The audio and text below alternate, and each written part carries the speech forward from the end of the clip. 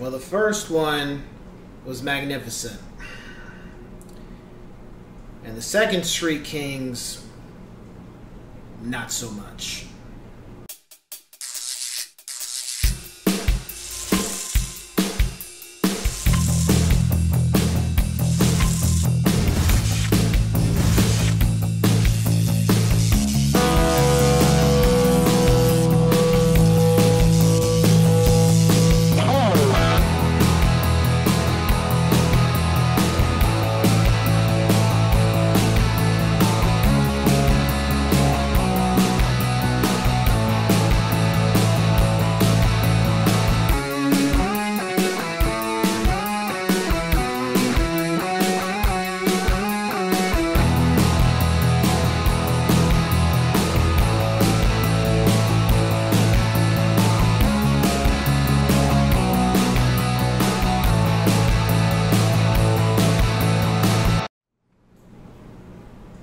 What's going on, ladies and gents in Cyberland? Coming back to another film review, and this time we're moving on to the sequel to Street Kings, but it doesn't really feel like a full sequel.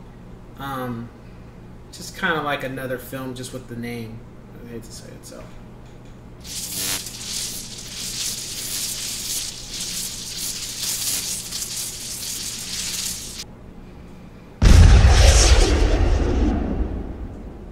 Street Kings 2 Motor City.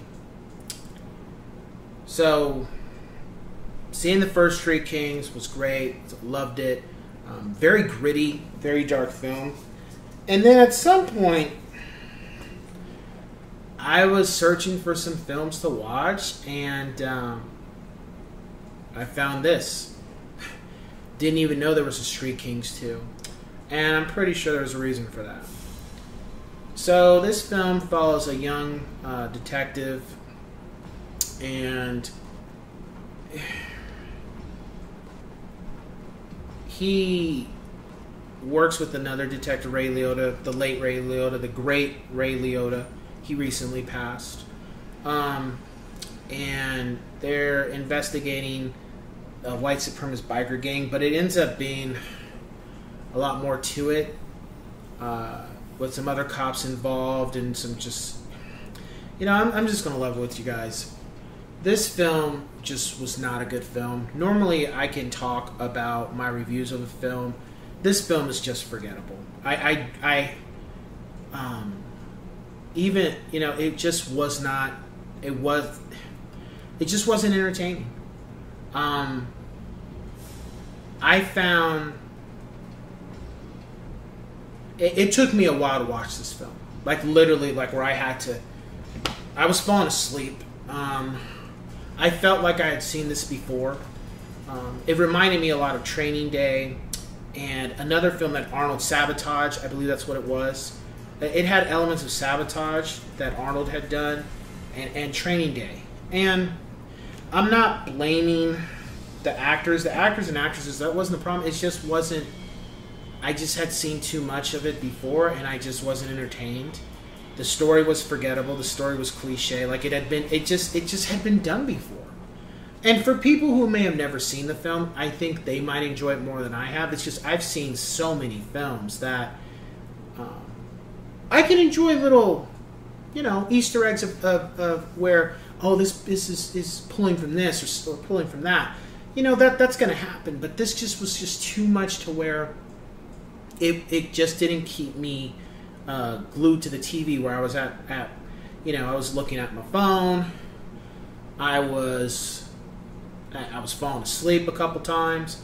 Certain times I had to pause the movie and come back to it. It took me like, movies like, what, an hour and some change. It took me like a couple days to get through the film just because it just wasn't good.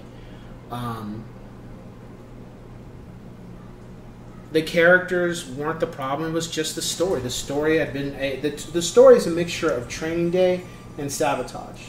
That's exactly what comes to mind. Whereas Street Kings, I didn't feel like I was watching Training Day. I just felt like it was just more enticing, more mystery to it. This film just didn't have much of that. And It was just like whatever. It's like I watched it once. I don't intend to watch it again. I would say if you like Street Kings, go in with this. Don't go in this with high expectations. I didn't, but at the same time, when I'm falling asleep and I'm kind of zoning out, that's not a good film for me. My rating for this film, I would get a 4 out of 10 yes sirs, and I would give it lower. The reason why I don't is because Ray Liotta. Ray Liotta has done so many good films. I loved his work outside of just Goodfellas. You know, people always love to say that, but he was great in Copland, which I got to review those 2 films at one point. He was great, and even though The Iceman was a lot of fiction, he was great in there for what he did. And you know, a film that's totally left field, Karina with Whoopi Goldberg. He was great in that. See, you know, I've seen a lot of films for those watch my reviews. I just trying to get through them one by one. He was just a wonderful actor, and that's the reason why I give it a 4 out of 10, because he couldn't save the film, but when I saw him on the screen, it did keep me. It did keep my attention. And that's not to say the other actors and actresses weren't good. It's just the story was just... It's like, whatever. I would say, you know, if you can borrow it from somebody, if it shows up in the movie bin, if you could buy it, you know, if it's like less than $5, or if it's streaming on one of those services that has it, or if you can get it for free through that, you know, or if you want to sell the high seas, go for it. But I would not pay top dollar. Shoot, I didn't pay top dollar to watch this. So, you know, just this is not the greatest review I like to give for a film. It's just it wasn't memorable. There was just nothing in it that kept me entertained. I mean, I enjoyed Ray Liotta's scenes, but overall, that's not enough, you know. So with that being said, I will catch you guys on the next one. Take care.